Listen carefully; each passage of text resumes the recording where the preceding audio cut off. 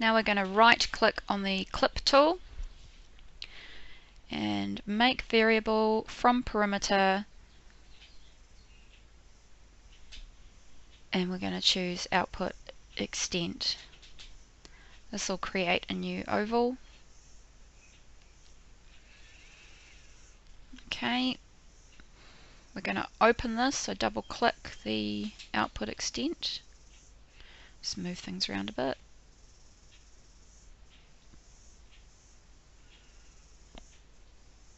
Okay, and we're going to choose the New Zealand Coast NZTM shapefile.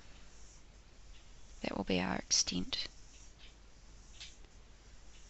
Great. We're going to right mouse click on the clip tool again, make variable from perimeter. We're going to go to use input features. Okay, so by this stage you might need to make your window a bit bigger and just move things around a bit.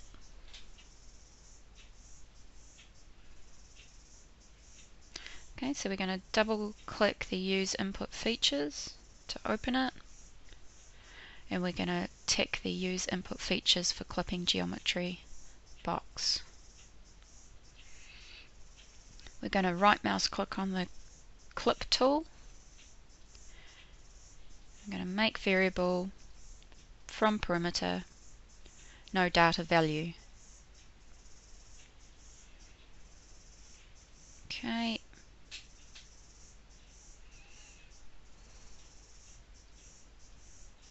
It's a bit more shuffling around.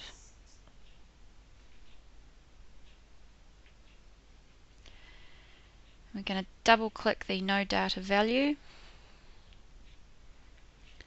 We're going to set that to -9999.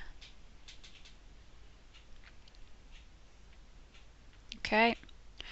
Right mouse click on the output raster dataset and check add to display. We're going to validate the entire model, and then we're going to run the model.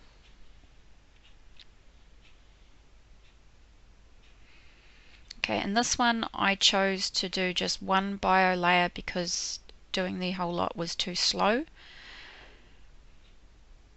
So once you've done that, you need to click raster to ASCII, and the input file or input raster will be your changed bioclimes. In my case, I just did the one.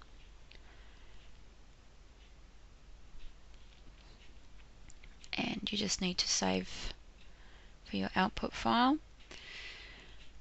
Now this is where you want to change the color ramp, and depending on what that bioclime sort of stands for, this could show temperature gradients or it could show precipitation gradients.